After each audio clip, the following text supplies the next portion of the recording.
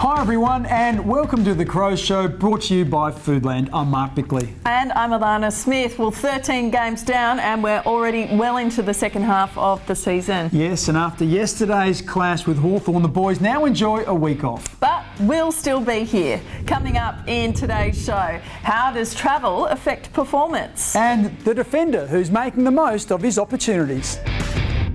But first, when it comes to stress, there's probably nothing in the AFL that compares to the coach's box. As the game unfolds, pressure intensifies and cool heads are needed. Don Pike usually has at least 10 others in the box with him, including line coaches, development coaches, statisticians and injured players. Analyst Wade Watts gives us an insight into what goes on.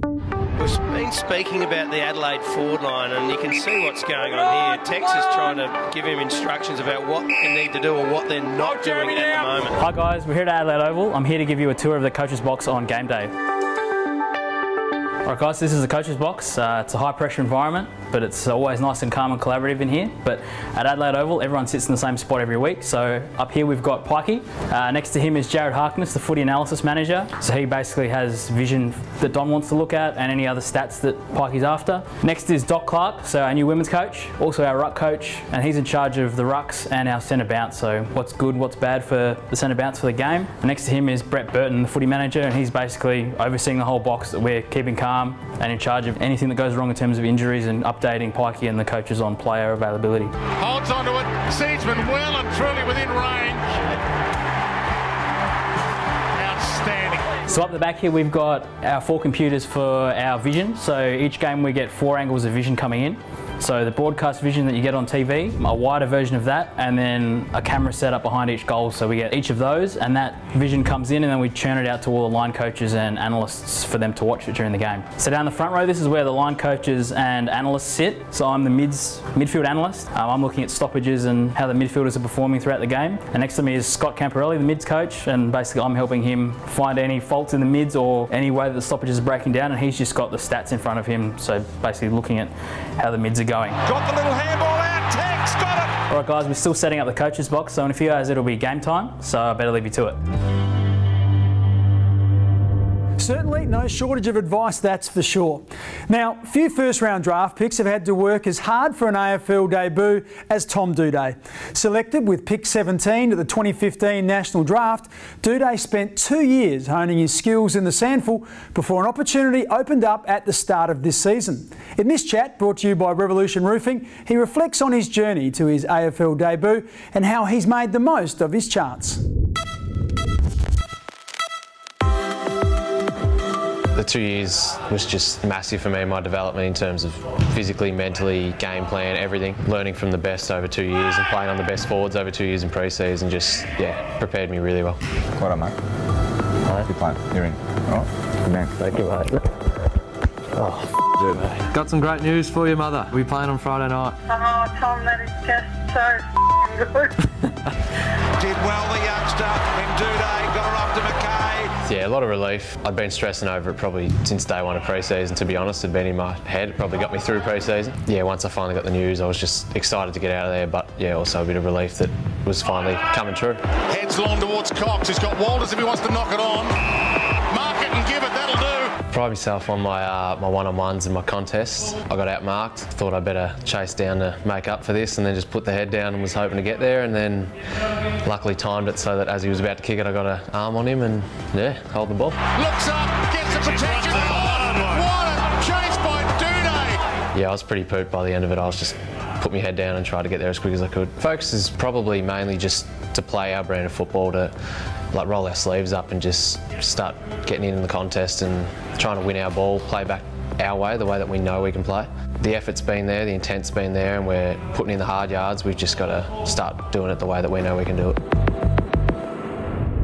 Now, history tells us that finals contenders must be able to win on the road. Each week, teams cross the country, sometimes spending up to 4 hours in the air. So, how much does travel affect a side's performance? Mark, you can speak from experience. What did you find? Yeah, look, early on we had lots of issues. We couldn't win on the road when it was new to everyone, but after a while, when you get used to it, you understand the routines that, you know, you put them in place, then I think you start to have some consistency on the road, which is pretty much what it's all about.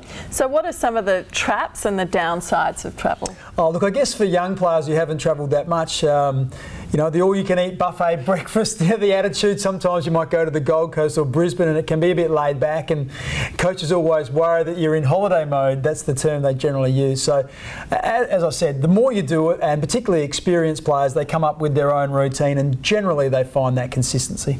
There is an enormous amount of talk about it, but when we look overseas at sports and different codes, teams do it all the time. Are the problems overstated in our league? Maybe. Like I said before, generally the good teams find a way to overcome it. I still think as a sport and a national competition, we're still relatively young, so I feel like the really good clubs get those routines right and generally they're able to do it. And I remember in our day, in '98, when we had that successful finals campaign, our last minor round game was in Perth and we went to Melbourne, Sydney, Melbourne, Melbourne. So 5 weeks on the road. And we actually still won that fifth game and won the premiership. So it has been done, but I think every club's just striving to try and find that formula. You've mentioned getting routine right, so how should players approach away trips? Oh, look, they just need to make sure that the eating is still the same, just trying to replicate as close as you can things like, you know, getting up and doing stuff during the day, and yeah, just coming up with a formula that works. I know some players will have something that's slightly different to where they're home, but whatever works, you know, and you stick with it. Yep, it's no holiday. All right, thanks very much for that, Mark. Well, still to come on The Crow Show, the little kids who make Smithers smile.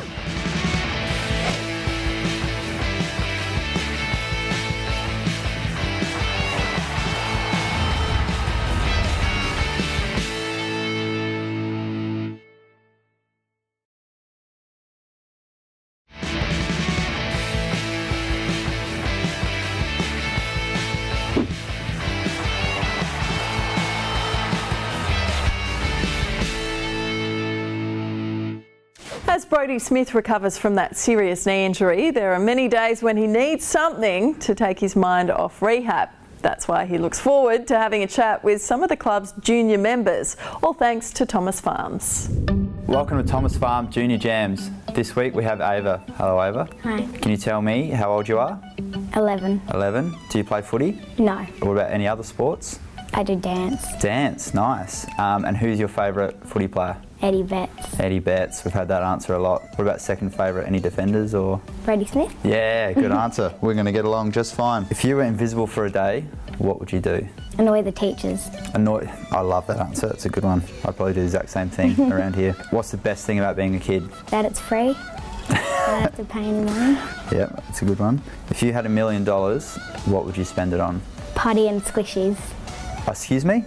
Putty and squishies. Party and squishy, what's that? Putty. Putty. What's it's a putty? fidget toy, like slime. Okay. How much are they normally? $3. Some of there's big ones for like $10, but I like the little ones. How many of those could you get with $1 million? I don't know. That's a lot. Got a game to play with you. Can you tell me what these photos are? Tape. Yep, videotape. Old mobile phone. Easy one.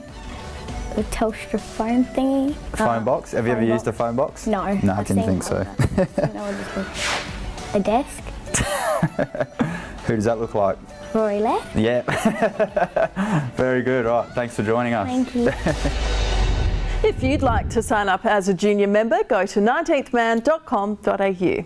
Now, footballers have a strong physical presence, which could be mistaken for invincibility. But the pressure to perform means players can face significant emotional issues, which can impact not only themselves, but everyone around them. The Adelaide Football Club recognises this and has formed a partnership with Breakthrough Mental Health Research Foundation to support players' welfare. There's a big focus on mental health at the Adelaide Footy Club, and you know, for a variety of reasons. Obviously, you know, we're there to support our players, and you know, our role is to help them to be the best they can be, and part of that is making sure they're in a good state of mind for a start. We talk about the mind driving the body, and so you know, it's a physical sport, but clearly we know that they have to be in a good mental state to be able to drive their body. So the organisation is a not-for-profit organisation. It's been established to tackle mental health head-on, and so it has a primary focus of really driving new revenue streams to invest purely in mental health research for South Australia. Well, the benefits with the Adelaide Football Club are just immense. You've got an organisation there that's got a trusted voice, and we can't actually take on this battle for mental health on our own, and we need to do it in clear partnerships. So the passion that the Crows have to actually drive the mental health conversation, to actually look after the well-being and resilience of their own players and their own fan base is immense. They're under immense pressure, and so we need to be able to give them the tools to be able to deal with that, and make sure they're in you know, a good mental state to be able to handle those pressures. When Mark returns after the break, different teams, different games, but they both play for the Crows.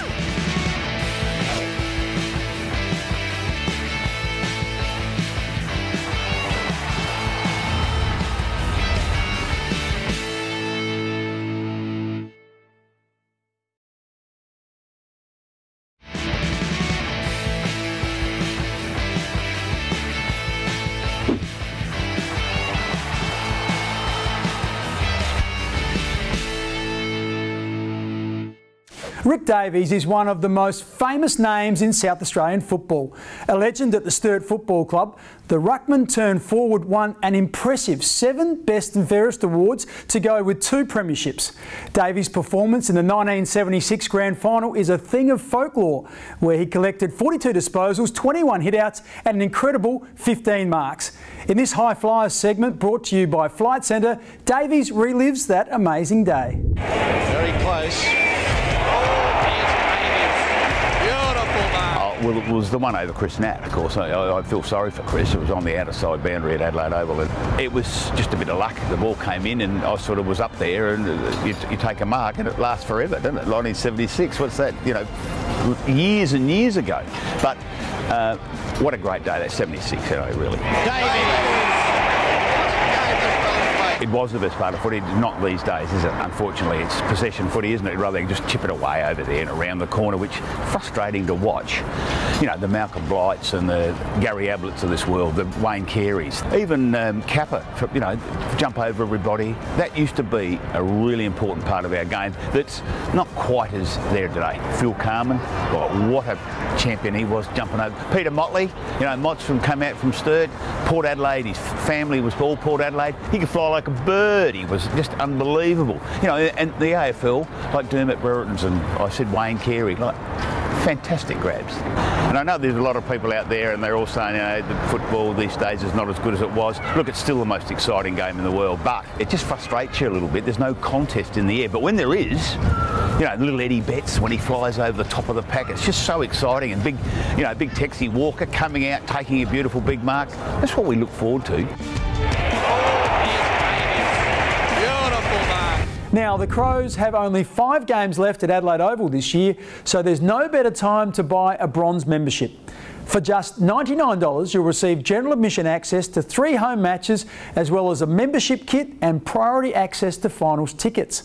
Just head to 19thman.com.au for details, and don't forget to check out our new Twitter account at The Crows Show. If you needed convincing that the esports phenomenon is taking hold in Australia, then the latest move by the AFL should sway you. It's announced plans to build a new stadium in Melbourne specifically for electronic sports. The Crows have made a significant investment in a digital competition by buying Team Legacy, whose professional players train up to 5 hours a day. But how does sitting in front of a screen compare to the punishment of being an AFL footballer? Let's find out in a quick-fire Q&A. Jacobs, Ryder, Jacobs! He gets it, Patrick Hill picks up the square! I train about 4 hours with the team at night. Not as long as in pre-season. Probably on average 14 to 16 hours a day. Probably 2 hours a day, I'd say. 8 hours. Make some noise for Legacy's Probe. 6 times a week. 5 times a week. Every day. Desperate efforts have been inspirational. We don't get to travel often. Every second week. Hell of a lot. Every second week. If you're the best team, you'll probably leave the country 3 times a year. At major tournaments I compete, you know, maybe once a month. Most days? Pretty much every day. For 10 weeks, every weekend we'll play a game. We compete about every 2 months. Before games, I tend to actually try and cool down and not think about it too much. And make sure the team's up at least 2 hours before the game. For me, it'd probably be 2.5 hours. About 2 hours. I just get up and do my own thing and then see what happens when the game comes around. Claire is an MVP candidate at the moment. On average, a game would last 10 minutes and you have it like a best of 3, so 30-minute series.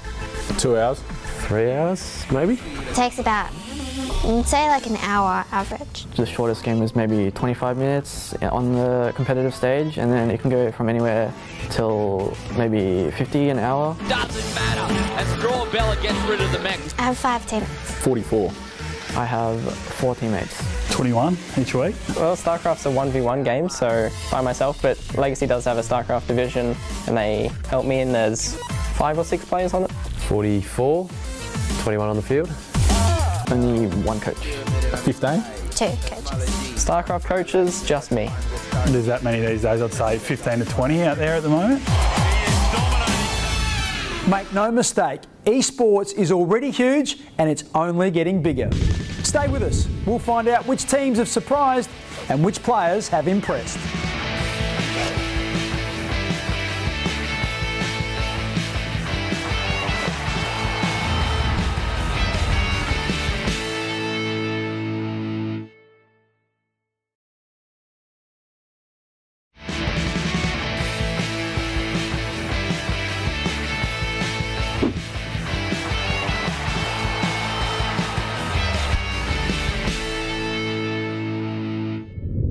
Each week we appreciate the remarkable skills of footballers across all clubs.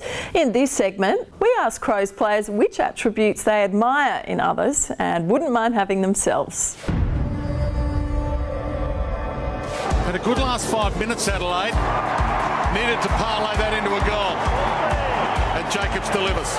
Welcome to Toyota Hybrid Heroes. Today's AFL players need to be very multidimensional. That requires players to have strength, endurance and speed. The attributes that I would love is I'd love to have Charlie Cameron's speed, to be able to break the lines and to be able to cover the ground like he does. The second attribute is to have Brodie Smith's kick. He's such a damaging player off half-back, and I think that would be a real weapon in today's game. Important ball to be won. Smith had the speed. Well played. And the skill as well. Now, as plenty of tipsters have found out, it's been difficult to pick consistent winners this year.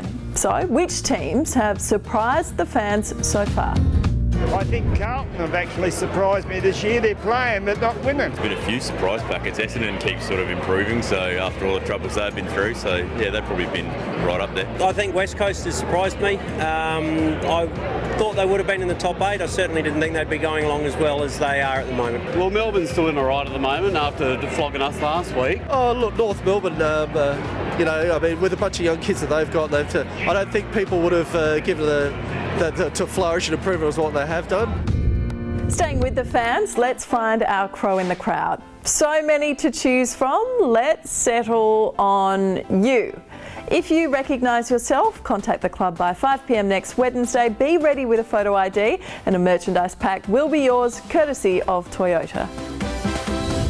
That just about wraps up our show for this week, thanks to Foodland. And Mark, the players might enjoy having a break from games next weekend, but they certainly won't be getting a weekend off training. No, that's right. And there'll still be plenty of news out of the club, so visit the website afc.com.au, as well as Facebook, Twitter and Instagram.